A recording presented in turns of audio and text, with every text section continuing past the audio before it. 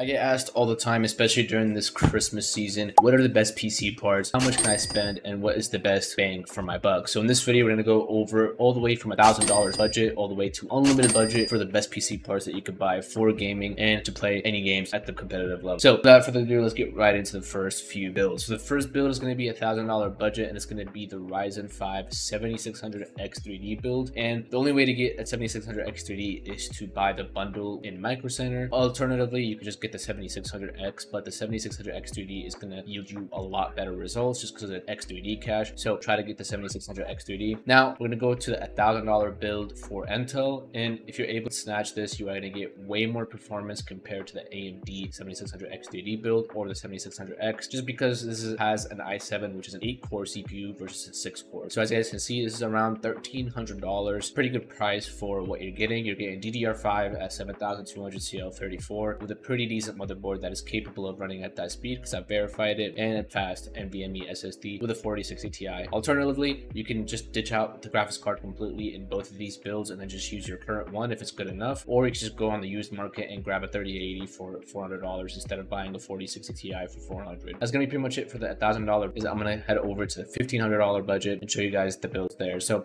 for the first one, we got 7600X3D, 7800X3D, 6000 megahertz of CL30 RAM, and of course a 4070. And this comes around to $1,550. Counting for taxes, this does go a little bit over, but again, as I said earlier, if you're just playing games that are CPU intensive mostly, you could just completely not buy a new graphics card. You could just keep your current graphics card and then just plug it into this build, and then boom, you save $540. However, if you don't have a graphics card, 4070 is great, or you step it down to a 3080 from the used market, going around for a very decent price of $400. For $1,500, you could get a nasty, insane Intel build, as you guys can see right here, an i7 with the best overclocking motherboard on 48 gigabytes of RAM, and with this motherboard at the same exact RAM speed, which is 7200, you can overclock this speed all the way to 8400. Got done with a client earlier this week, just get insane performance just from overclocking. Now this does come into account that you have to pay for overclocking services, or you do have to learn how to overclock on your own, which takes a very long time, or it's just added cost to the budget. But as you guys can see, this is $1,576 for guaranteed maximum FPS in any game that you throw at this. This I would pick over the 7800X3D just because with overclocking potential, this does insane numbers in any game that you throw at it. So this is definitely my pick. However, both are going to get crazy frame rate and you're going to get whatever FPS that you want in most games like Fortnite, Valorant, and Call of Duty. These are going to suffer a little bit because of the graphics cards at 4070, but if you're playing at 1080p, this is more than enough, and you're going to get crazy frames if you're on a 1080p monitor. We're going to go to the $2,000 budget, and as you guys can see, all we did is just keep everything mostly the same for the 7000X3D. We just boosted up the motherboard to a better one, and then we just boosted up the SSD to a 2 terabyte with a heatsink, and then we just upgraded the graphics card to a 4070 Ti Super, as you can see. Other than that, everything else stays the same because it's completely fine. Now again, as I keep saying with these builds, you don't have to buy a new graphics card if you're just playing games like Fortnite and Valorant and some of these low graphic games. You could just reuse your current one, like a 30 series graphics card or a 2080 or around those lines. You can just keep that. You don't have to pay for a new graphics card. If you wanted to, the option is there. For the Intel build, this is again same thing as the i7 build. You're gonna get crazy performance. However, if you just don't want to overclock and you just want to turn on XMP and play your games, this is a great build because 8200 megahertz at 48 gigabytes. I just want to make that clear. This motherboard is specifically for 48 gigabytes. If you try to get 32 gigabytes on this motherboard, you're going to be maxing out at 7800, and that is with overclocking. So on XMP, I have no idea what this motherboard does on 32 gigabytes, probably maximum of 7200 on XMP. However, if you want to just have a hassle-free experience, just buy 48 gigabytes on this motherboard. The reason for that is just because 48 gigabytes and 32 gigabytes DDR5 are completely different versions of DDR5. We're not going to get into that, but pretty much just try to avoid 32 gigabytes on the Z790i Lightning. If you want to get 32 gigabytes, then you have to switch the motherboard to a different one. But as you guys can see, this is $2,000. You can get a 4070 Ti and an i9 and 8200 megahertz CL38 memory, which is blazing fast. Any game that you throw at this is going to be insane, and with a 1000-watt power supply in case you want to upgrade the graphics card in the future. Now we're going to go pretty much into the $2,500 budget, and as you guys can see, same principles, same stuff pretty much. All I did was just step up the graphics card and step up the power supply. I made the case a little bit better. Now from a 4070 Ti, we went up to a 4080 Super, so you're going to be able to play 1440p and even 4K with no issues whatsoever on this PC. And as you guys can see, we have a 1600-watt power supply, so it's very overkill, but if you wanted to upgrade to a 5090, then you can do that without any trouble. Now the next budget is going to be the unlimited budget, and as you guys can see, we have the 9000X3D, which should be at $480, but for now it's just going to be at $800. But keep in mind that this CPU CPU is supposed to be at 480. It's just not in stock as the time of recording. Now we kept the Lian Galahad Trinity Performance CPU cooler because that's pretty much the best CPU cooler on the market as of right now. And we added the X870E-E gaming Wi-Fi ATX motherboard, which this motherboard is very overkill for this sort of build. But whenever you have unlimited budget and you're going AMD, you might as well just get one of the best motherboards. And as you guys can see, we have 6000 megahertz 28, which is a slightly lower latency compared to the other memory sticks that I was using on the previous builds, which was CL30. This one's going to be better latency out of the box if you turn on XMP, and if you decide to overclock it, you're going to get better overclocking out of this kit just because it's already tight from the beginning. But as you guys can see, we have a 990 Pro with a heatsink at 2 terabytes, which is insane, and we have a 4090, of course. Now you could step up your game and get the highest end 4090. However, you'd be paying $1,000 more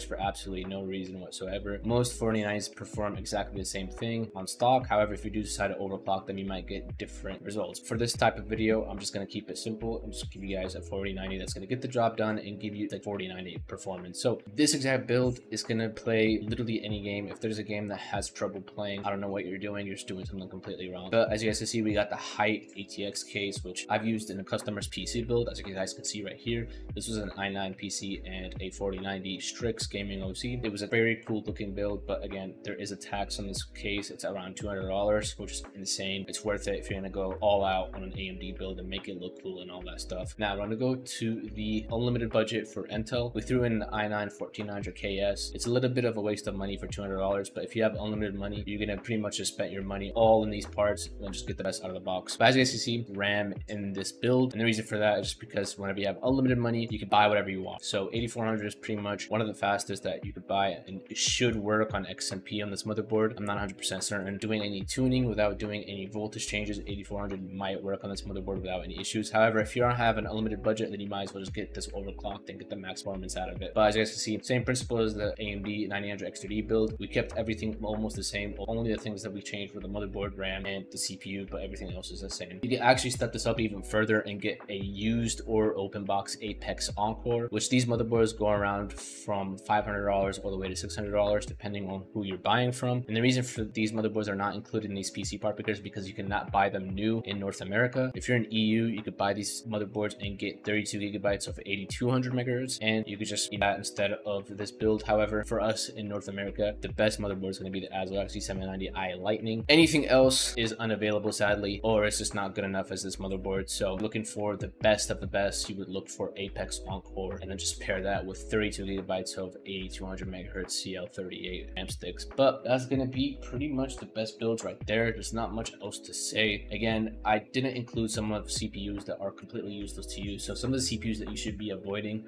are the new Intel Core Ultras. Those are very problematic. They have a lot of issues right from the box, and in terms of performance, they're in fact worse than this generation or require insane tuning in order to get the same exact performance or slightly better. So it's a complete waste of time and a complete waste of money to go Intel Core Ultra. The second thing is Ryzen 9s. If you're a gamer, Ryzen 9s are not in your favor. These are high latency processors. They have dual CCDs, which means that there is CCX inter-core latency, and basically what that means is there's more delay just because you have more cores CPU. So Ryzen 9s are not gamer friendly. What I'd recommend is just stay away from those at whatever cost. If you do end up getting an X3D 7950 X3D or a 9950 X3D, you do have to disable the second group of cores. If you want to be smart, just don't even buy them in the first place. Stick to these CPUs that I've shown in this video, which are going to be the 7800 X3D, i7 14th or 13th gen, i9 14th gen, and the 9800 X3D. But other than that, guys, that's going to be pretty much it for this video. If you do end up buying one of these builds, then comment down below. And if you do end up getting Intel, make sure to get it tuned. If you're not going to get it tuned, then it's probably not a good idea for you to go to Intel, just because Intel excels with tuning and overclocking, whilst the AMD is just good right off the box, and that's probably the benefit of AMD. But Intel does have better minimum FPS and 1% lows. And for esports, I'd recommend Intel over AMD, just because Intel is a monolithic architecture, which is lower latency compared to the chiplet architecture. And now you can argue with me all day on this, but facts are facts. Monolithic is way better than chiplet architecture. I'm gonna let you guys pick the options down below. I'm gonna leave all these PC part pickers linked in the description. But if you guys are interested in getting your current PC optimized and you just want to get more FPS and lower delay, then go to the first link in the description and book a PC optimization service with me. Peace out, guys.